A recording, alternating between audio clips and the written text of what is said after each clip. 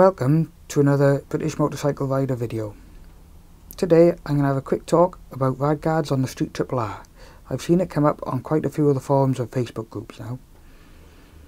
Personally, I prefer to use Evotech's products. I find them good quality and well built. R&G also make a nice rad guard, but I would advise the cheap Chinese copies. This is because if the rad guard and the radiator come together while you're riding, engine vibrations will cause the rad guard to make holes in the radiator. What's the point of a product that damages the item it's meant to protect? You will notice on the Evotech rad guard that there are rubber bungs just above the name there in the middle and in each corner. Now these stop the rad guard and the radiator coming into contact while you're riding. Installation was fairly straightforward. The only difficult bit was removing the silver side cheek here.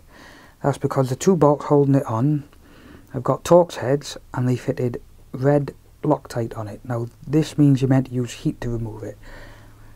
I didn't fancy putting in any heat so close to the plastic cowls on the side, but if you've got good quality tools you should be able to get them off without too much difficulty.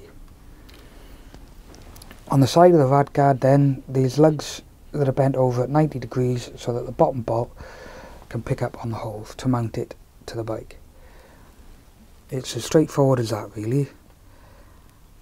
I've had the rad guard on the bike now for about 4,500 miles and I found that it does a good job of keeping muck and stones out of the radiator. That's about all you can say about a rad guard really, so I'll catch you next time.